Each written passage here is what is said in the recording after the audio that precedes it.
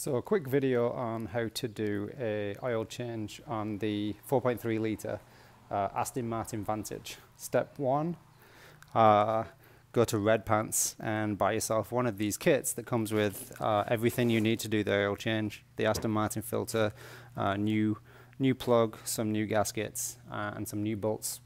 Get yourself 10 litres of this stuff. I actually didn't buy this from Red Pants, but you can get that there too. Get it all at the same time. Next thing you want to do is open up the oil system to let air in so that when it drains out, you don't have any particular messes. This is the most over-engineered dipstick system I've ever seen, but it is also the most beautiful dipstick system you'll ever see. Also going to do the filters, but that's going to be a separate job. I've got the car all raised up here, so I can get underneath it. Jack stands, ramps, the whole business. You're going to have to take off the under tray. I think on some cars it's actually plastic, but on mine it is the heavy duty metal one. This one's going to allow you to get to the drain plug, which is drain plug is here. So you can see I've already done that, got the drain plug out. That was a 13mm bolt. It's also 13mm bolts to remove the metal tray here, but there's some torque screws as well, so you'll need some torque screws. One thing you'll notice is that you can't actually get to the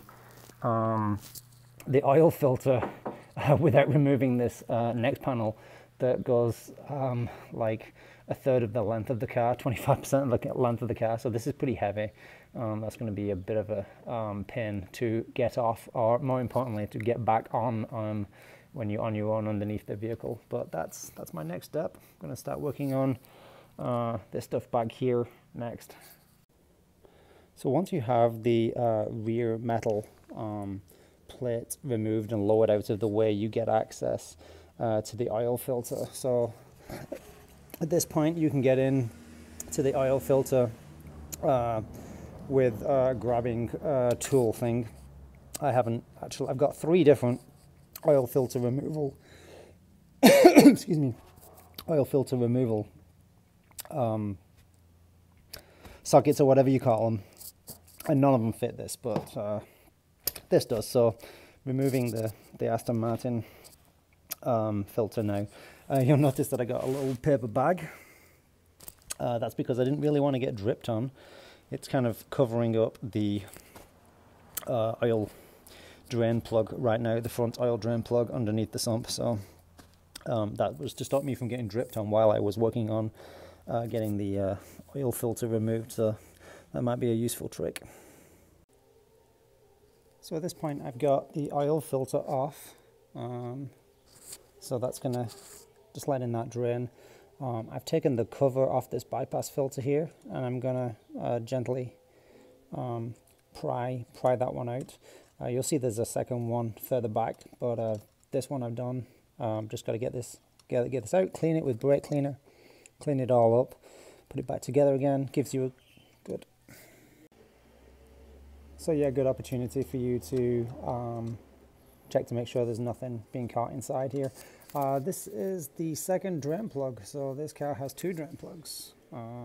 One here, which you reuse with a new copper seal from the kit. This one's got a little magnet in it, so you want to inspect that to make sure there's no metal flakes on there. Not that I know what you would do if you found them, but I guess it's nice to know when you don't find them. And then this is the second drain plug, which you just saw me remove there. It actually just sits here. Yep. So that's where we're at. One more, just got to get this out, and then one more, and we'll be done.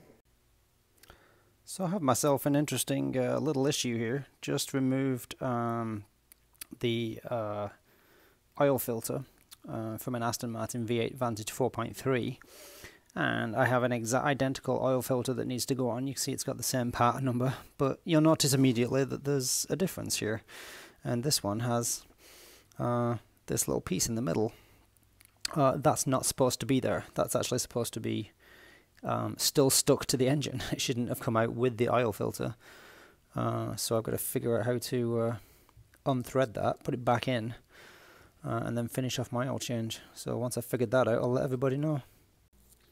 I managed to solve the problem with a appropriately big hex key that I got from Harbour Freight, and was able to put that in there, and with a screwdriver jammed into the old oil filter, which I will never need again, so I'm not particularly worried about, I was able to get this thing out.